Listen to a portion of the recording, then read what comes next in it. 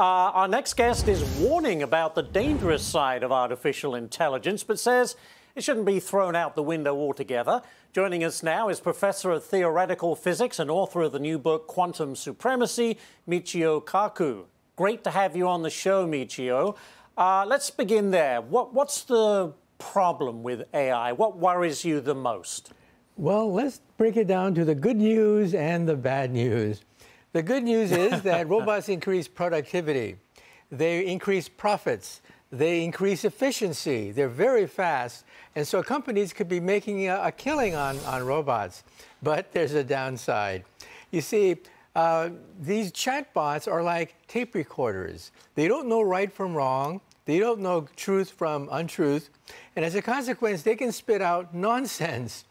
And they can also impersonate things. Now, imagine what happens if a chatbot impersonates Vladimir Putin and declares war on NATO. Then you're talking about havoc coming out if a teenage boy tries to monkey around with a chatbot.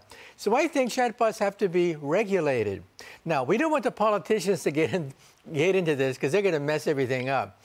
We want self-regulation. Right. We want fact-checking.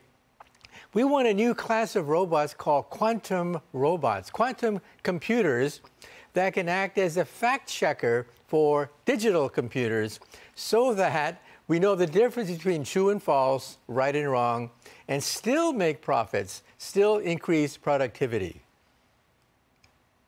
Are we on the wrong course? Do you think we're developing this technology without really thinking it through? To your point, yes, you know, AI could intimidate someone and lead to world war, God forbid. But overall, are we running kind of headfirst into this without really thinking about the consequences? Yes, I think we should think things through. Look at freedom of speech. You cannot yell fire in a crowded theater. There are consequences to free speech. So we regulate it, but we don't use the heavy hand of government to shut down every single theater. No, we allow theaters to exist, but they're ground rules. Ground rules that you can't yell fire in the middle of a movie. And the same thing with artificial intelligence. The benefits are here to stay.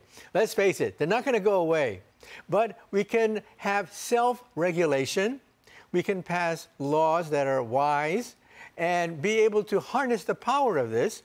And with the next generation of computers, quantum computers, we should be able to do this seamlessly so we don't have to shut down what we have today with robots.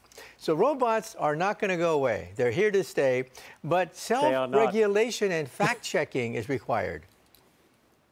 We'll have to leave it right there. So thank you so much, Michio, for joining us today. I feel a little better. We just got to make sure we got a handle on how this is developed. But thank you so much for joining us. My pleasure.